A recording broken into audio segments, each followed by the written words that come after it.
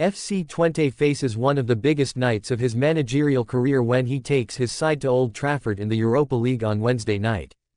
Joseph Oosting believes Twente can hurt Manchester United on the transition but knows there is no chance of a shock result unless the Dutch side, formerly managed by Erik ten Hag, are at their very best.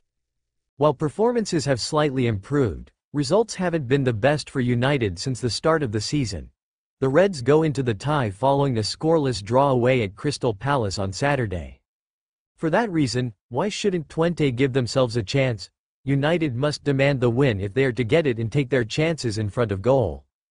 I always believe in opportunities, Oosting said, as per the Irish Independent. If we dare to play, we can also create opportunities.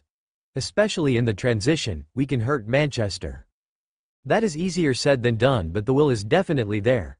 We played games against Red Bull, Salzburg, in the Champions League qualifying stage, that you learn from.